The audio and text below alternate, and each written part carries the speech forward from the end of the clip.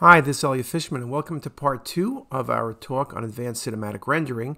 And I left off last time mentioning that small bowel tumors can have great impact when you look at cinematic rendering in terms of detection and lesion characterization. Also, the ability to look at the vascular map can help determine resectability.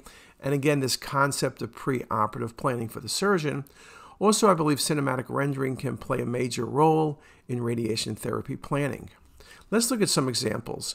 You can see very nicely on this case, on the axial images, there's an enhancing lesion in the duodenum, 1 centimeter. There it is on the coronal. Very nicely shown in the duodenum on the cinematic rendering. And again, you can see how I've changed the rendering parameters to really accentuate the visualization. Just a very nice example of a GIST tumor. Again, you could have thought of carcinoid as well. That would have been a good differential diagnosis. Here's another GIST tumor, but it's exophytic coming off the duodenum right here and here in the coronals. And then very nicely shown the textural changes, the relationship to the duodenum, really nicely shown on the 3D mapping. And again, these bottom 2 images, I really give you a feel about how we can look at necrosis and how the texture map can change depending on the parameters you use. Another GIST tumor. First, look at the patient's skin. You can see these nodules. This patient has neurofibromatosis, and the patient has multiple GIST tumors in the small bowel, which are not uncommon in patients with neurofibromatosis. You can see very nicely here, this is the skin. One of the nice things with cinematic rendering, really nice visualization of the skin. And then, of course, the multiple neurofibromas seen in the patient's abdomen involving the small bowel. Now, an area we've also written about, and I think is probably underutilized, is musculoskeletal trauma. It surely is optimizing fracture detection, and in complex injuries, looking for vascular injury as well as muscle injury, as well as soft tissue injury. It really gives you a total visualization of a patient's trauma, which again, how do we use it? We use it for planning, whether it's for surgery or for non-surgical intervention. And here's a patient with a right internal iliac artery aneurysm or pseudoaneurysm as a sequela of prior trauma. You can see it nicely on the patient's axial imaging. You also see some changes in the attenuation of the muscle. And now you can see what I did in this case is I simply went through the same data set with different renderings, which show you the muscle or accentuate the vasculature. I rotate the images to bring the best visualization into perspective. And again, you can think about it. I'm showing you snapshots. All of this is interactive rendering. So if you're doing it on a computer, you can see everything in real time. Another example, you can see from the axials this patient has a laceration, the patient had trauma, but look at the detail of the laceration of the skin and the muscle, very nicely shown in the cinematic rendering. And then when I adjust the parameters, I can show you there's no vascular injury. The popliteal artery and trifurcation vessels are all very well seen. Another patient, this patient had trauma. This opaque density is a piece of glass. You can see it in the gluteal muscle. You also see the active bleeding. There it is when I show you the muscle on the cinematic rendering. And then look at the patient's vascular map.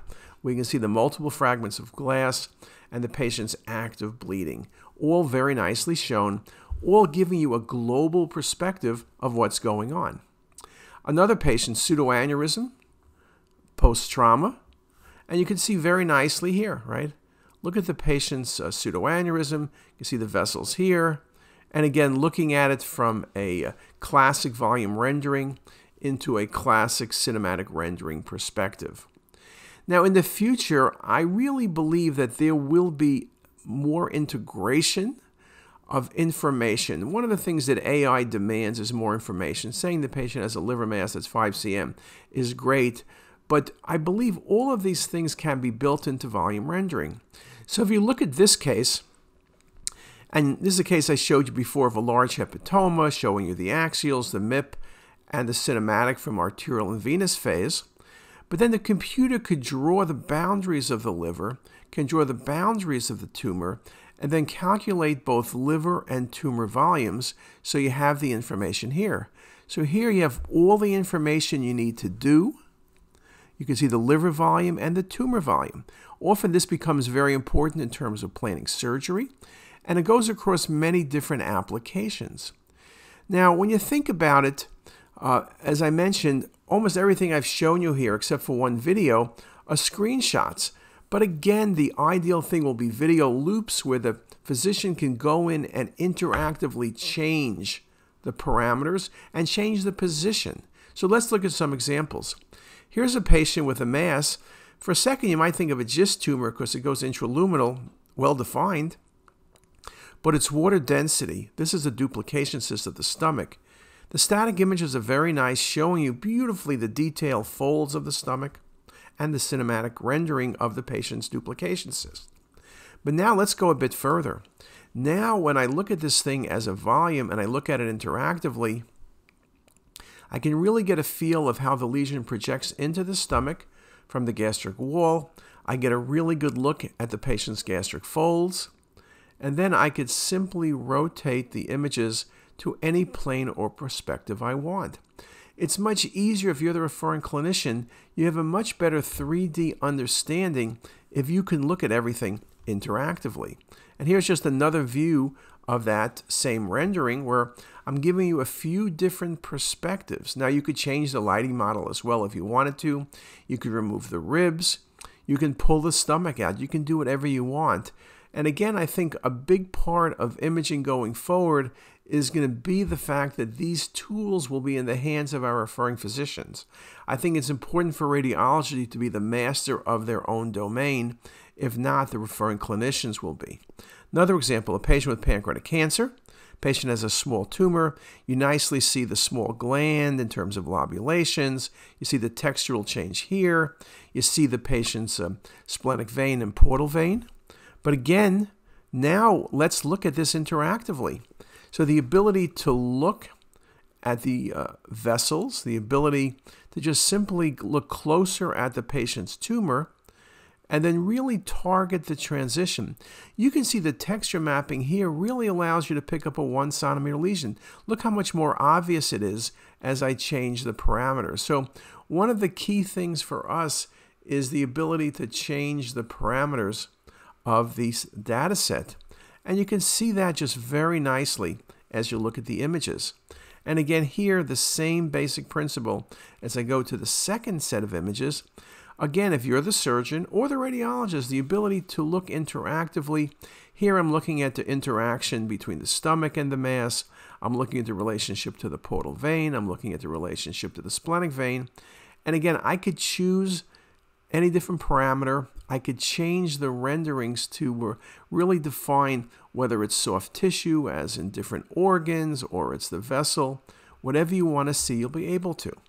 Another example, this is a patient with a neuroendocrine tumor in the tail of the pancreas.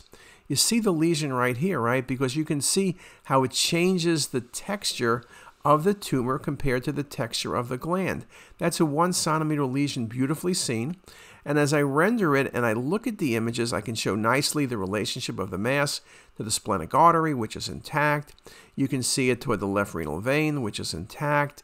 I can look at the small feeding vessels going into that neuroendocrine tumor very nicely there.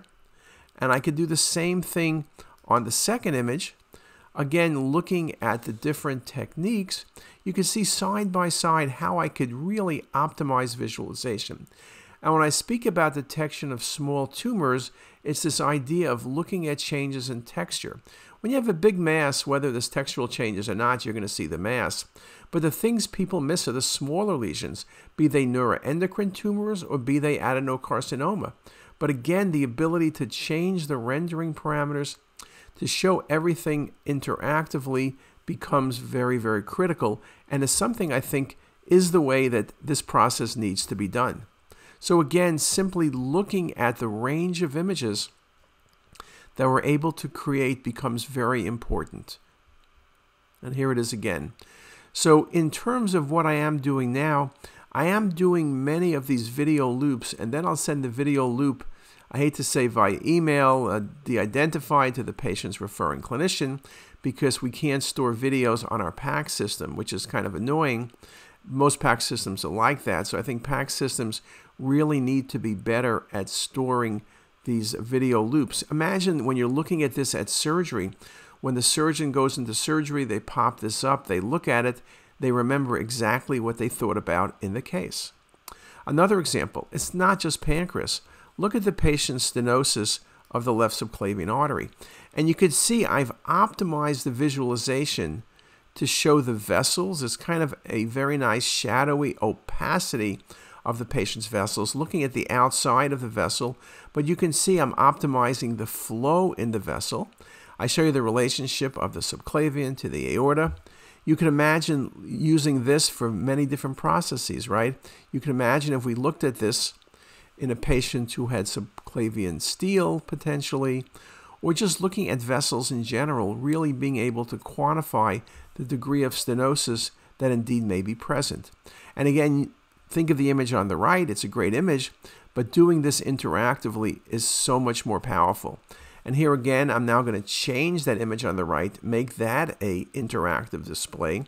And again, I'm simply rotating the images as I'm thinking about what I would need to do, whether I'm going to do surgery or put a stent in, looking at the origin of the vessel, looking at the degree of stenosis.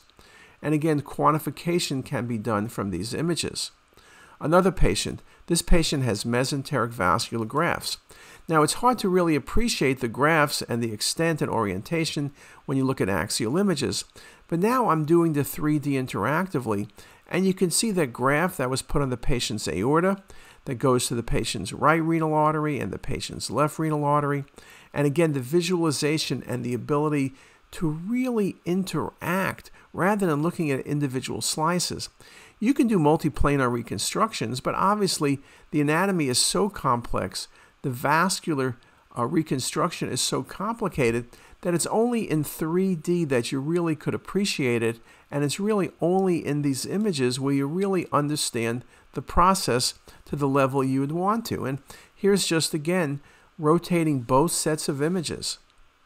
I don't think I need to tell you how valuable this is to our vascular surgeons. We have some amazing surgeons, Jim Black, for example. Just look at this surgery. It's like beauty. Putting a graft on the aorta, then up to the renal arteries, maintaining great flow. But you need to manage these patients and follow these patients, and this is just an excellent way of doing it. Other examples. Here's a patient with abdominal pain who ends up with a small bowel intussusception. Now I've changed the parameters to look at the small bowel. I can see the dilated small bowel, and then I could follow and detect the intussusception in the patient's left upper quadrant in jejunum. Again, look at the detail of the folds. I also can give you a really good look at the patient's vascular map. And again, we can do this across a series of images, which you very nicely see in this case. So again, the ability to interact. Now both images in motion. You see the intussusception, sort of that crescent centrally. This was a patient with a small bowel tumor.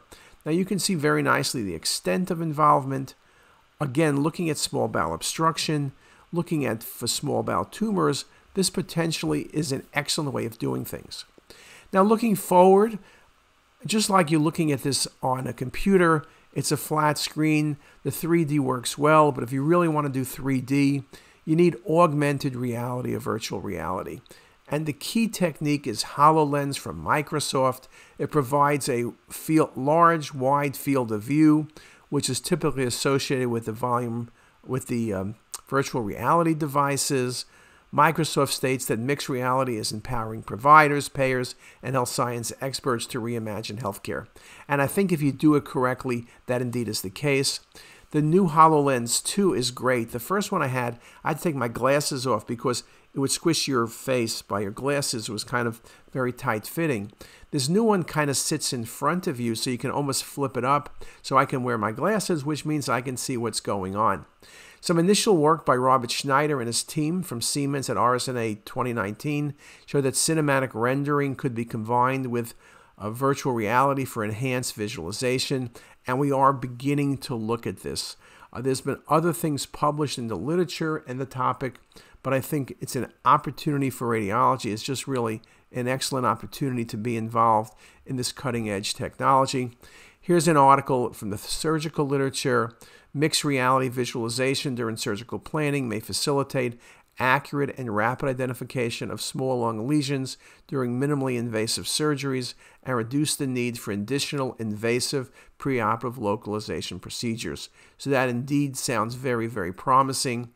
Or this article, in liver surgery, the initial experience suggested that an intraoperative hologram with mixed reality techniques contributed to last-minute simulation, not for navigation. The intraoperative hologram might be a new next-generation operation supportive tool in terms of spatial awareness, sharing, and simplicity. Indeed, very impressive. Or in this article on congenital heart disease, this preliminary study demonstrates that MR holograms as surgical planning tools for congenital heart disease may have a high diagnostic value and contribute to understanding complex morphology. And finally, augmented reality for lumbar facet joint injections. Augmented reality guided facet joint injections are feasible and accurate without potentially harmful needle placement in an experimental setting. So it's not ready for prime time yet, but boy, it's coming along fast. Going back to cinematic rendering, and I spoke about texture mapping, this may be ideal for detecting the presence of tumor where the texture differs, but the mass may not be defined. Early pancreatic cancer is a good example. We can analyze the texture for specific tumor types with radiomics to predict tumor types and predict potentially outcomes or predict response to chemotherapy. And we can analyze specific tumors to help predict optimal treatment and outcome. And again, here's just a nice example. Here's a SPEN tumor, cystic component, just to show you, yes, you can see it on the axial views and the coronals, but look how much more obvious it is. You also appreciate the cystic components better, which allowed us to make the diagnosis of a SPEN tumor, which is somewhat unusual, more common in younger females. But again, here's a good example of 4 different renderings really accentuating the patient's tumor.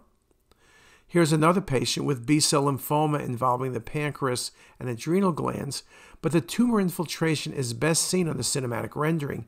Yes, on the axials you see the masses in the adrenal, you see the pancreas, but look at the textural changes when you look at cinematic rendering. So again, how much this is going to help us, I don't know, but I think it will be very, very valuable. And here's just some more images showing you the adrenal involvement as well as the pancreatic involvement, and how well we can stabilize things in terms of being able to stabilize or have a standard imaging technique acquisition and then display is really going to see how well we can drive this technology. Another example, an infiltrating tumor in the liver, a hepatoma with spontaneous bleed. The infiltration of the tumor is particularly well seen in the cinematic rendering. Obviously, it's not a subtle tumor, and the axials and coronals and the volume rendering show it well, but you have a better feel of the infiltration on the cinematic rendering. And here's a full set of views of the process, also very nicely showing you the extension into the hepatic veins and portal vein and the patient's IVC.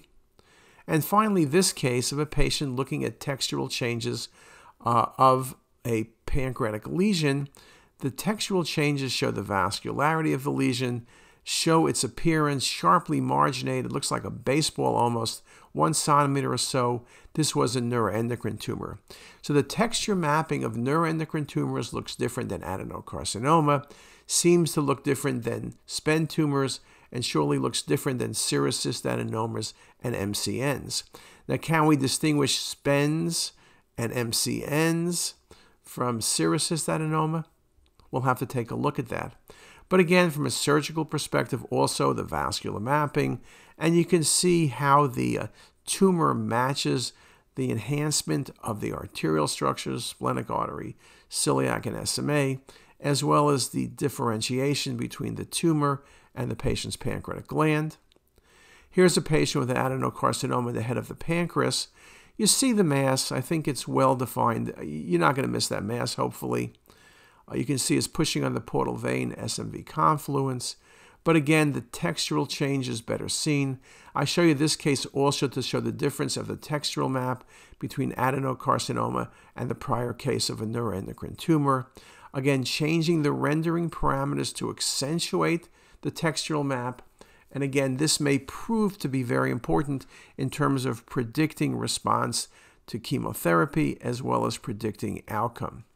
Another example, patient with adenocarcinoma of the pancreas with a dilated pancreatic duct. And again, texture mapping, you see the dilated pancreatic duct, particularly on the coronal views. You see the transition. And then look how nicely you can see the tumor on the cinematic. The dilated duct, but the tumor, which was poorly visualized on the axials. Let me go backwards again. You see the axial? You kind of know where the tumor has to be, but it's hard to see. It may be right here. This is where it has to be, but it's better seen on the cinematic, where you can accentuate the textural map. Now, again, this idea about cinematic with vascular mapping, really nicely shown in this example. Now, one of the things we also spoke about, I mentioned small bowel previously, but I want to go back and show you how texture mapping or tissue texture changes can be very valuable in detecting the presence of perfusion changes, which then change the texture mapping of the bowel. It may be valuable in cases of suspected ischemia, or perhaps defining the activity of Crohn's disease, and may enhance the role of CT enterography. Here's a nice example of obviously abnormal bowel, a misty mesentery. This is a patient with ischemic bowel with clot in the portal vein and SMV. But look at it when you look at the cinematic rendering. Look at the clot in the portal vein and SMV. But more importantly, look at the bowel pattern. You see the mucosa and submucosa, the enhancement of the mucosa, the low density and edema in the submucosa. This is a really good case of ischemia. So again, can we accentuate and can we grade ischemia? Can we do more planning by looking at these images? How much more information does these images have compared to the routine axial or coronal CT? That's something we are looking at. Look at the detail of what you can see. Again, looking nicely at the vessels, and they're really small, and looking at the bowel wall. Again, just really nice visualizations. And you can see when you look at it interactively, just really the strength of what you can do. So I am very excited about the potential of where this can in fact go. So it does become very important to us to really look, not just to say we're making pretty pictures, but can we really change how things indeed get managed? That's something that we really are very excited about. So we hopefully will see that coming along as we look toward the future. Now, I also wanted to comment about texture in the stomach. Again, normal versus abnormal lesions in the stomach. Again, the stomach is often challenging if it's not well distended. May be very helpful in GI bleeding. And again, for tumors, here's a nice example of a bleeding gastric ulcer. Look at the antrum.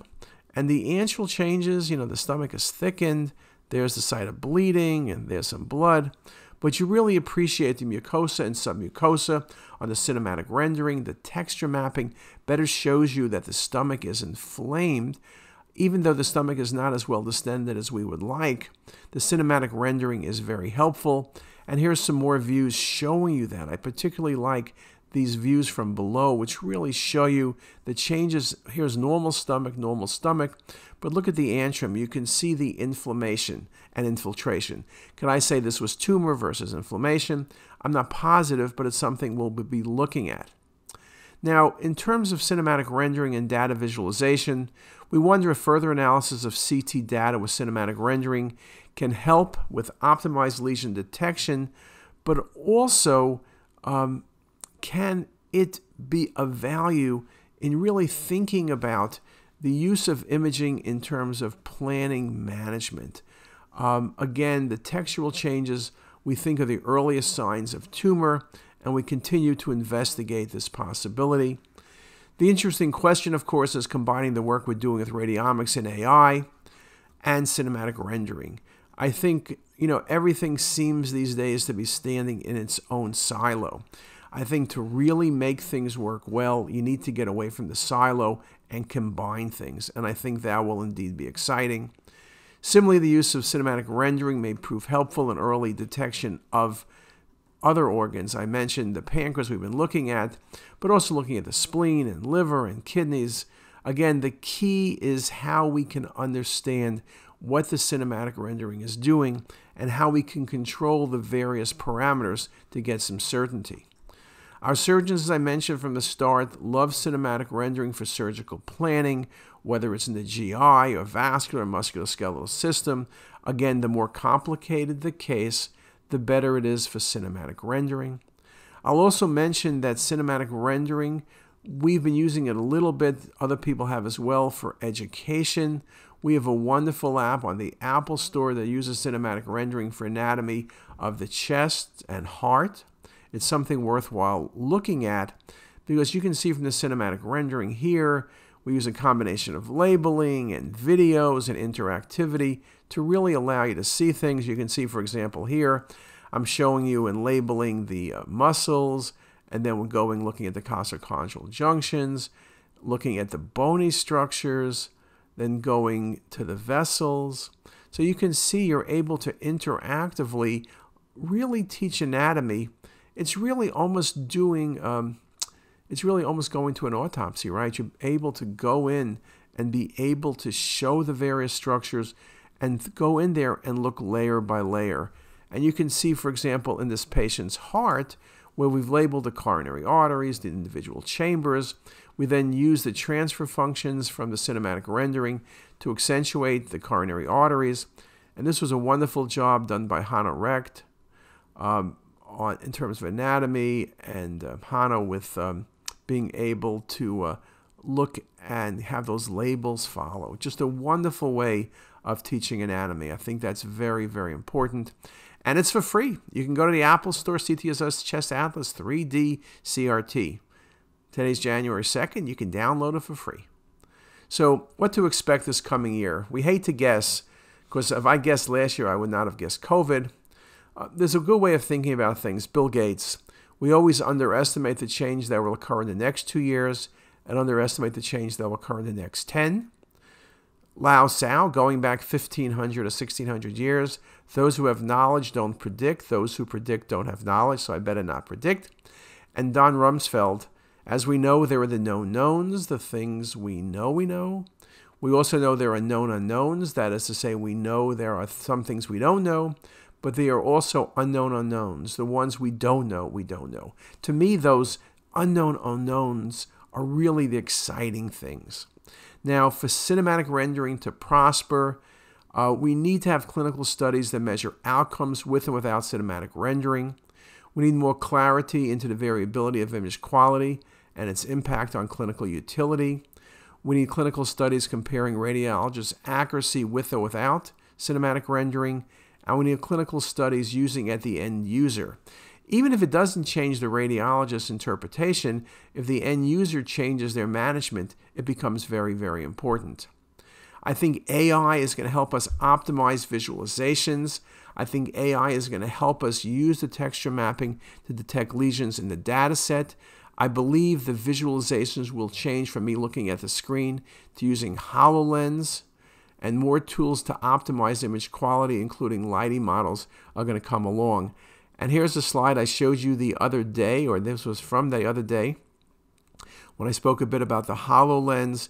I think it's very exciting. So I'll let you know that's something we will push in 2021. And with that, I thank everybody for their attention, and have a great day. If you liked what you heard here today, please make sure to hit that subscribe button and visit our website, CTisus.com, for lectures, quizzes, pearls, and more. Also, be sure to check out our apps that are available for free on the Apple Store. All links are in the description box below.